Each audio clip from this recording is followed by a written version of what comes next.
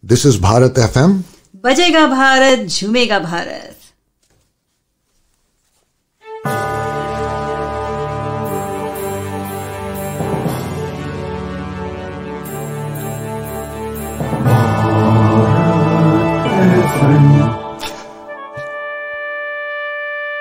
ये है भारत FM. बजेगा भारत झूमेगा भारत. This मैं हूं मनन Rawal and you are watching our special show on the budget India 2021. We have invited our guest Dwarkesh Trivedi. He is a holistic financial tax planner with more than 20 years of experience in financial service and industry. Dwarkesh has extensive experience across multiple financial products. Dwarkesh is qualified chartered accountant and was 13th rank in all over the country in India. He has also studied MBA in finance in USA and has worked with Goldman Sachs, Deutsche Bank, Bank of China, Citibank, and the Price Warehouse. Welcome, Dwarkesh, to the board. We would like to know some more details, and if you can elaborate the budget highlights with your expertise, what exactly the budget is of 2021 of India. We have a budget that before the budget, if I ask you a question, what are your expectations? I think India went through maybe about at its peak, India went through a 20% compression in the economy. So one of the biggest things that I expected the government to come out was to come out and get the economy growing. That was very important for the government to do. If I were to look at it before the budget, I think my expectations were that the government would look at pushing individuals to spend money. They would themselves spend money in India to ensure that the economy starts picking up speed and growing, because it takes time for an economy of the size of India to grow. You cannot grow that economy. We are talking about one of the second or the third largest economy in the world by some metrics. So it takes time for them to grow. So I wanted them to look at individual and capital expenditure.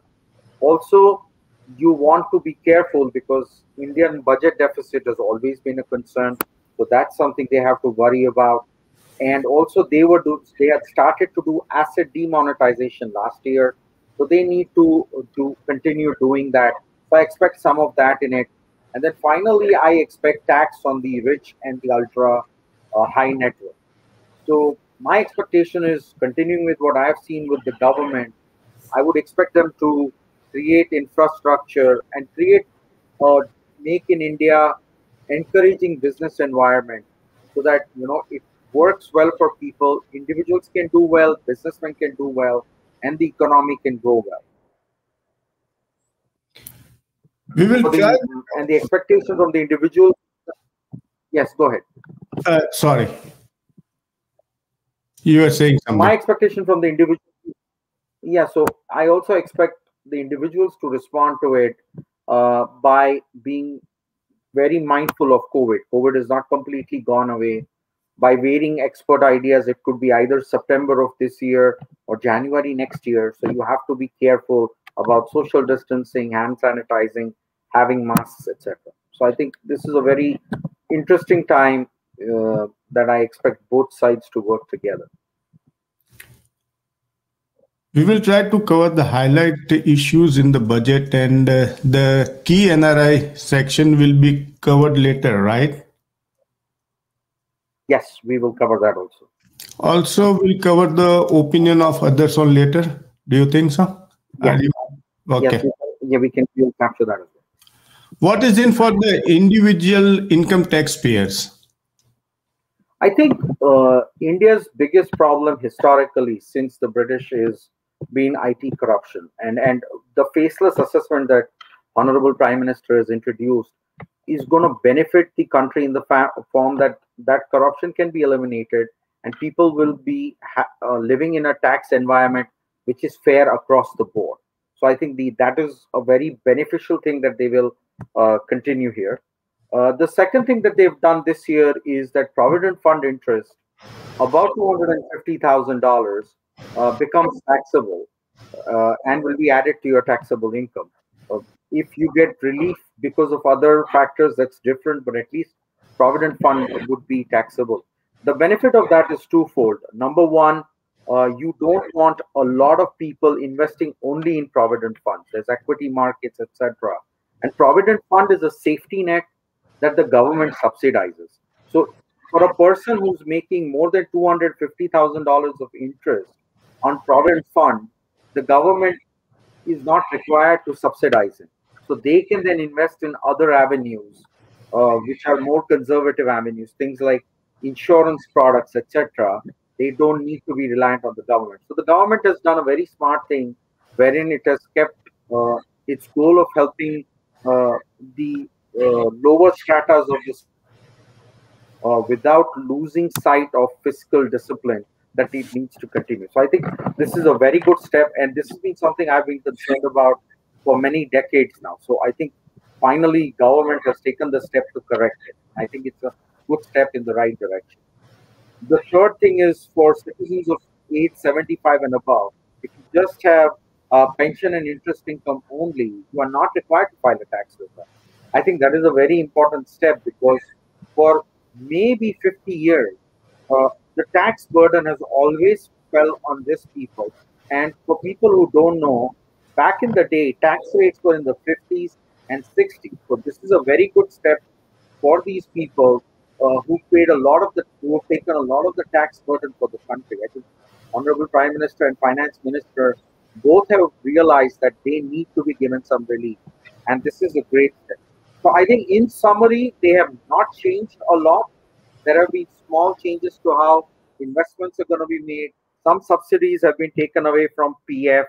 And I think these are the right steps in the right direction, bit by bit, by which the government can achieve the goal of growth, yet not hurting the individual taxpayers. Can you elaborate some more details for the corporates also? Yes. I think corporates were, last year there was a big uproar about dividends being double and triple taxed or taxed multiple times. And that was because there was a dividend distribution tax that was there last year. So this year, the government, what it has smartly done is, it has decided to eliminate that dividend distribution tax. What that does is it doesn't tax the same income in multiple hands. So that gives the corporates the opportunity to go out and give better returns on equities. That also gives a boost to the stock market and wealth creation. And in general, it is a business-friendly move. This is important because I personally think that everywhere in the world, that tax was not there in advanced nations, and India had to come in line with those advanced nations. So the government has done the right step here to abolish that. Also, they are introducing a faceless regime in the corporate sector also. Now, this is going to put the burden on the corporates to manage their tax better. And this is another issue about corruption that has bothered the IT industry for the long time, income tax implementation industry for a long time. So this faceless appeal also gives opportunity to the government to get better revenue out of it. So whatever losses might have occurred from dividend distribution, they're trying to recoup by getting better adherence to tax laws in India. So I think that's a good thing. And then there's tax holiday for affordable housing projects.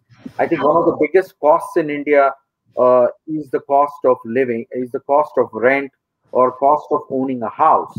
And for a lot of poor people, if you reduce that cost, they can spend more money on things like clothing, things like equipment, things like buying a phone, and that will grow the economy. I think this is a very plus point in terms of growing economy in the consumer market. Also, builders are encouraged to build houses, and it's like an infrastructure that the country is building. It's not technically an infrastructure, but it's like building an infrastructure. So that is also going to grow the money and increase the money flow across the country. I think this is a very positive, growth-oriented move. Also, there is tax holiday for startups, which will be extended. And I think this is good because startups, as you've seen, we know the Amazon story, we know the story of Facebook. These are all startups. They started up with an idea, they did phenomenally well, and then they created wealth for everybody. Everybody today has stocks, and that has grown the housing market, that has grown the car market. I think that kind of an impact will also be had in India, wherein they are encouraging startups.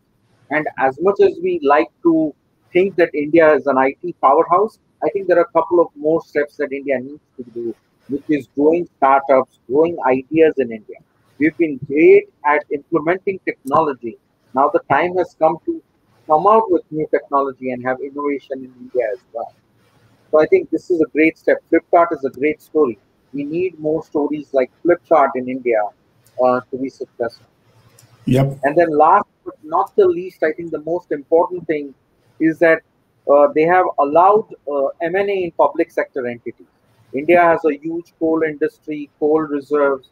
India has a lot of natural resources. But because the government is involved with it, it is not done efficiently or effectively, either or done with the vision. So getting public-private partnerships or getting private institutions like the Tatas getting involved. Tatas were involved with Air India, and Air India was a very well-run show that will help unlock the benefits that that can give the nation and also improve our export situation in some cases. So I think it is a win-win on both sides. The private sector gets to participate in the nation's resources, while the government gets much needed funding to reduce the fiscal deficit, which they need to keep monitoring. So I think the government has taken a great step in doubling down on that. So I think corporate across the board, in my opinion, has been a great step, and I expect it to do well in the stock, have a good reflection in the stock market in the long run. What is the equalization levy in the international taxation? That's been a very interesting question because a lot of people wonder whether equalization levy is allowed or not. The World Trade Organization allows equalization levy. Part of the goal for equalization levy is very simple. What it does is it gives resources to the participants. Say, for example, you are running a pipeline and the pipeline runs from China to Germany. If there is an equalization levy, what that does is that distributes the revenue across the countries from where this pipeline is going. So I think it's a very valid levy approved by the World Trade Organization. And given that India has become an IT hub, there are a lot of people who get server hosting facilities in India, by other services which may not be distributed in India, but I still think they need to pay some sort of taxes to the government. And because it is a levy, the government can build infrastructure. The way levies are used is levies do not have to be shared with states. So the government can take the levy and build more infrastructure around it. So it's a very focused kind of growth. It's like saying, I am going to put aside $50 every year to buy a car or buy a house. That kind of situation. So I think it's a very positive step. A little bit misunderstood, but I think it's a very positive step. What are the issues with GST then? The issues, GST is always, since its launch, is a great idea, but there are a lot of procedural issues that people have struggled with. And I think one of the key procedural relaxation this year is that the GST audit, which was required to be done, that burden has been taken away by the government. So in most cases, the entities would not be required to get the audit done. When you don't have such a regulatory requirement, what it does is the cost of doing business goes down. And I think this is a great step for Honorable Prime Minister's goal of facilitating Make in India. I think Make in India is a great initiative, but it will need a lot of work. And this is a great step in that direction. Also, on the flip side, there is now interest on delayed payment. So if you have deducted GST but not paid the money into India's treasury or India's exchequer, then you are bound to pay dividend. And that is again holding businesses accountable for taxes on a timely basis. It's just not important for people to pay taxes, but they have to pay taxes on a timely basis. The government is a big organization. It also needs its money to run the country. So I think that is a great step. Largely, it is procedural in nature, but I think it will do good for businesses if they behave correctly. So if they are very much willing to be accountable for what businesses they are running, I think it was a good step in the right direction. As and when the farmer protests are going on in India in a very big way, are government going to give any leverage, or what is been covered specifically for the agriculture and the farmers? I think that is a very good question and a very pertinent question. What I feel right now is people are divided. My problem is twofold in this area. My personal take: the last agriculture revolution was in the 80s. We are using 30-year-old ideas in the farming industry, and I think that needs to change. Today, incomes in service sector, IT incomes have gone up. Incomes of people in the outsourcing industry have gone up, but the farmers haven't grown up that much. And I think this budget, there is a conscious effort. And let's look at some of the levies that have come up. There is a levy that has been applied on a variety of things. Say, for example, there's a levy on gold and silver. There is a levy on gasoline and petrol. What that has done is the taxes, say you are taxing $100 on petrol or $100 on, say, gasoline, as we call in the US, that has been split into two. $85 will be taxes and $15 will be levy. What the government will do is take that levy and then direct it towards agriculture infrastructure. And I think, in my personal opinion and what I know about agriculture, one of the bigger issues that agriculture people face are they grow the produce, but the produce has to go to the markets. And you being in the US, and all my US viewers would be aware that in the US, there's a lot of packaged food. I think part of that is efficient distribution of food. If food gets destroyed, then the cost of food is always going to go up. So what the levy is, the goal of the levy is to get the food to the people in the right way. There are also moves in the railway infrastructure, because railway is one of the largest logistical supporter in India to move goods. So I think that that coupled with this and the fact that they are going to give subsidized tools, they are going to give subsidized seeds or discounted seeds to farmers, is going to create a situation wherein the farmers have the tools to successfully grow the crops, but also ensure that all the crops are sold. They do not lose some of the crops due to issues like storage, logistics, etc. And the finance ministry has been very vocal about them wanting to double farmers' income. And I agree, because if everybody in the nation benefits from this new boom, the $5 trillion economy goal that the government has, the farmers have the same right that every other citizen in the country has. So I think the steps are positive. Only the government and the farmers have to come together and come to what understanding as to what works and what does not work. And I would only tell the farmers and the farmer-related community, be open-minded and work with the government. This is your government. You chose the government, and this can be easily resolved. I don't think there are big issues. It's just a matter of sitting down and working with it. We need change. We have been doing the same thing for 30 years. And as they say, same of the old is not going to work. We won the 1983 World Cup when Kapil Dev and Gavaskar did not have a supporting staff. Today, the supporting staff is larger than the cricket team. If that cricket has changed, why not the farmers' lives and farmer structure? So I think it's something really worth thinking about. Yeah.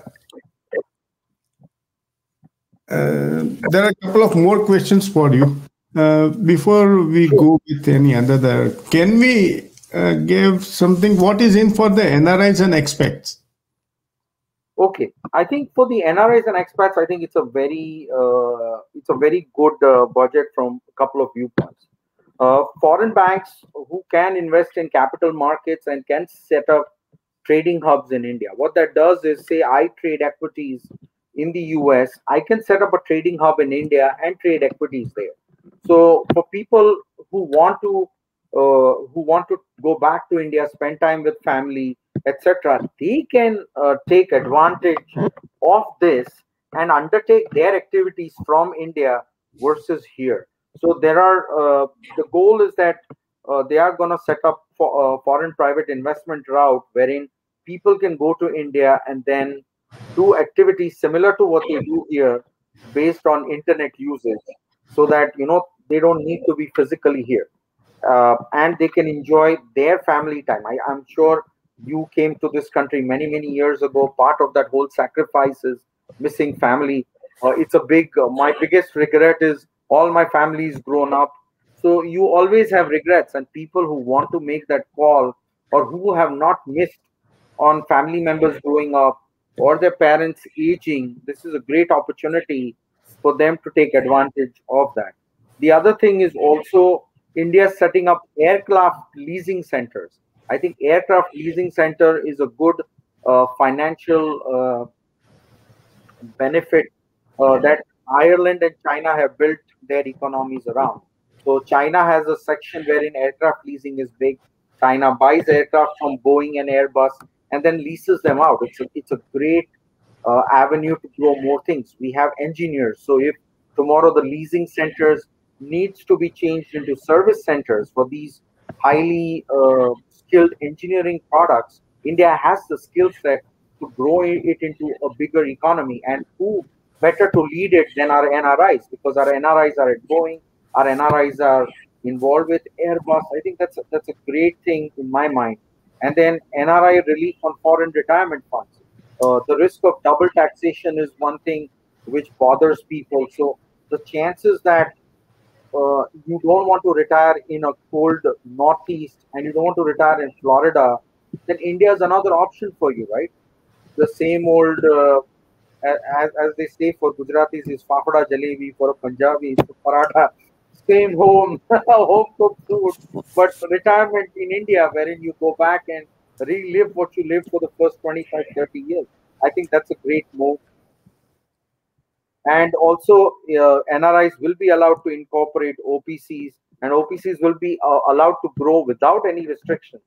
So that is another great avenue for people to set up their own organizations and grow in India, because everybody works hard, but once you made a certain amount of achievements in the US, if you want to go back to India and do something low key, that's another opportunity. So the government is encouraging India's best product back. It's NRIs, and so I think it's a great move. There's a lot in it for the NRI. The government it's a long-term signal, but I think government is saying you're welcome back, so to say. And I think that was a problem before, wherein NRIs were more tourists. Today, government says come in and join the Make in India or Grow India bandwagon. I think it's a very positive step. What exactly really happened in the summary of government? I think if you were to ask me what really happened is, you see, in this time the government decided, you know what, we have a problem, and the problem is that the growth has slowed down. We need to grow it faster. India went through the demonetization and clearing of the issues with bad currencies that we had. India went through the process of GST when it wanted to eliminate corruption and bring the economy, the white money economy and the black money economy together. And that can be seen. Indian GDP before was quoted at 1.9 to $2 trillion. Today is close to $3 trillion. And that works well because internationally, it benefits you to have size. When you have size, there are more people willing to lend you money at a cheaper rate. If you went to a bank today, Mr. Rawal, I think if you asked for $100,000, the treatment would be different. If you're asking for $100 million, the treatment would be different. And I think showing the size of the Indian economy, merging it is great, and then growing it to the $5 trillion. So I think the government has taken bit by bit steps and very constructive steps to get to a target of 10 to 11% GDP growth, and that is what they have done. They have allowed more expenditure, so the fiscal discipline of spending less has been put aside, and the government has said we want to grow the economy. We are ready to spend the extra 10, $15 that needs to be done, or 10 or 3, 4, 5% more money than we have, but we want to grow the economy. And I think that is very critical. It is important in three reasons. One, China for the longest time has carried the burden of producing the world's goods and products. And I think their own consumers are consuming more and more.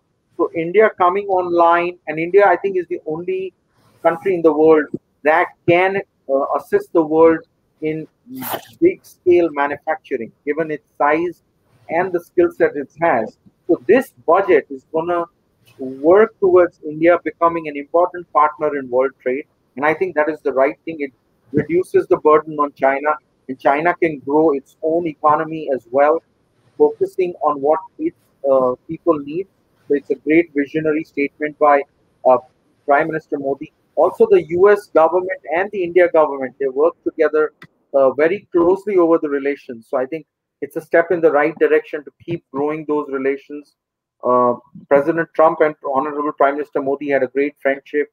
The current president and the former vice president have a relationship. So I think it augurs well strategically to open up the economy and grow and contribute to the needs of the Western world.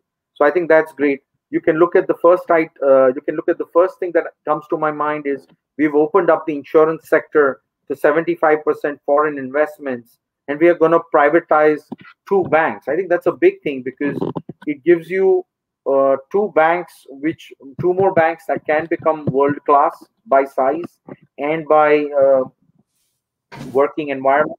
We already have a bank like an HDFC. So you want that to have banks represent a country well. So you have to do that. And then also you have to look at solid financial planning for people, because the most impacted people are the individuals who need to recover from COVID. If individuals do not recover from COVID, you have a problem. How does an individual recover from COVID? You have to attack four key issues. First one is insurance needs, because the family members who earn money have to be insured, have to be covered, so that if something happens tomorrow to them, they get the money and life goes on. Yes, you will miss the person, but life goes on. That's one. Two is investments. You need investments because you need to keep improving your lifestyle. If I gave you the same food every day,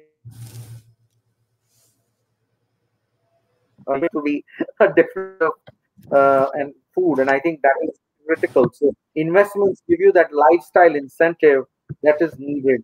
You also need to have life goal funding, and finally you also need to have a proper retirement structure. And I think what is happening is what the government has done is laid the foundation for a world class insurance organization in the country by asking them to come in, because what we have is largely a split section. So if you have world leader institutions coming in that sector, that's going to help individuals.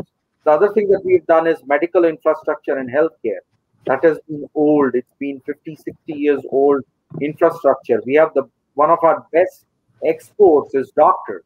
There are so many successful doctors in America who sitting here are giving back to the nation. We also need to harness doctors in India by giving them the best of tools, and also to bring awareness among individuals. A longer life means you have a fulfilling life.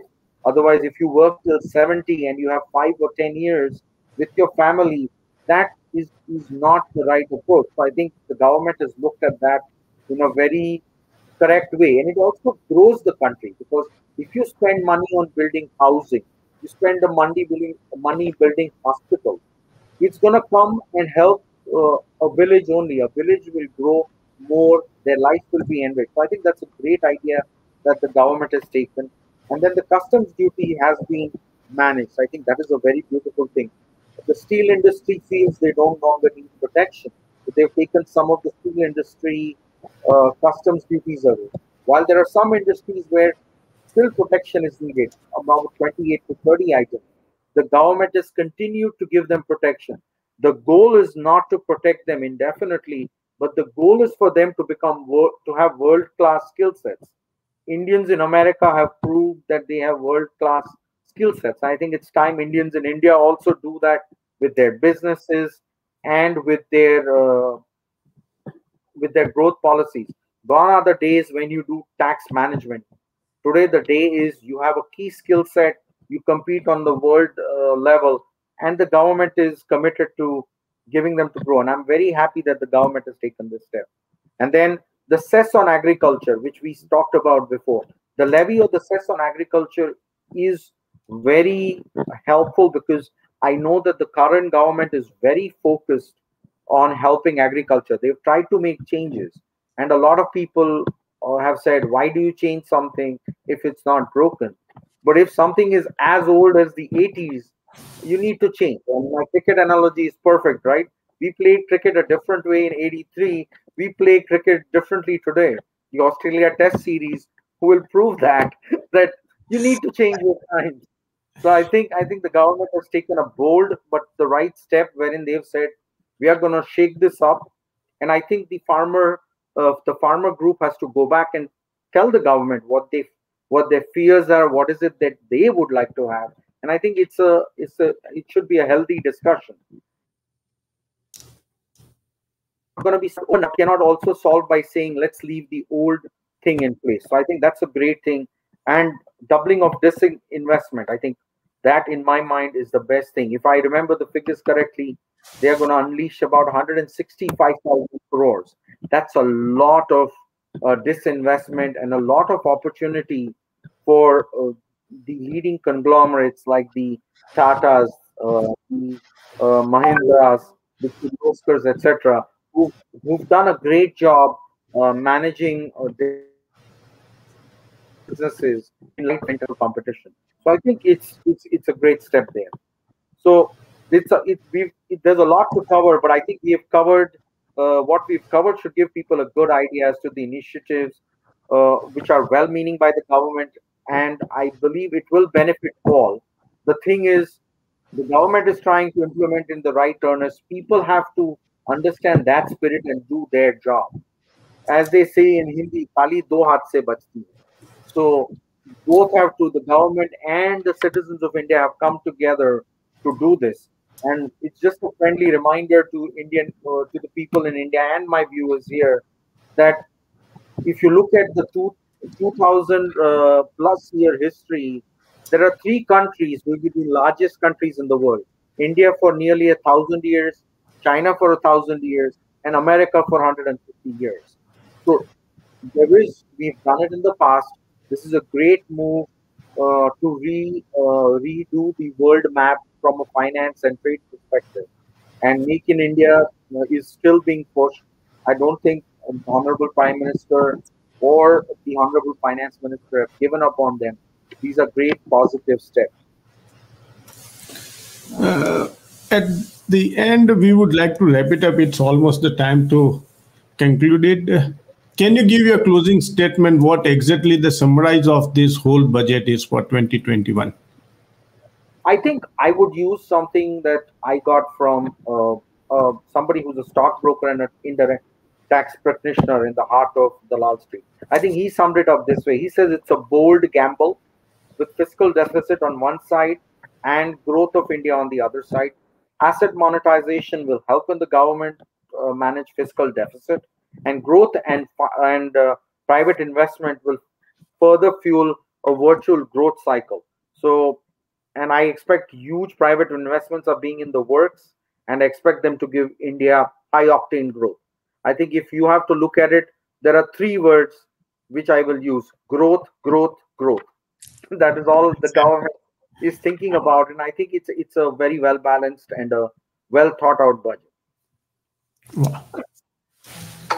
So you are already convinced with the budget, right? I'm convinced it's the right steps. The government has to execute, the people have to work with it. And I think we will go the right way. Both parties have to work, and I think it's doable. They have been aggressive, and I like aggressive. It's like Rohit Sharma coming out and hitting sixes. That's the way I like it. That's the way this is. With that note of the Rohit Sharma hitting the sixes, this budget is, by the view of Dwarkesh Trivedi, is fantastic, and looking forward more with the conversation in the coming week with your expert comments, more detailed. With we just dropped out custom duties, right? So yeah, I think we did have a brief chat. Do you want me to discuss so that again? next week I will call you, and viewers, we will let you know that we will be covering this more in more details with all kind of aspects. And with that note, I would like to end this interview. Thank you, Dwarkesh Trivedi, to joining us for the Bharat FM. Thank you. I think thank you for having me, and look forward to our next session. Thank you. This is Bharat FM. बजेगा भारत, झूमेगा भारत.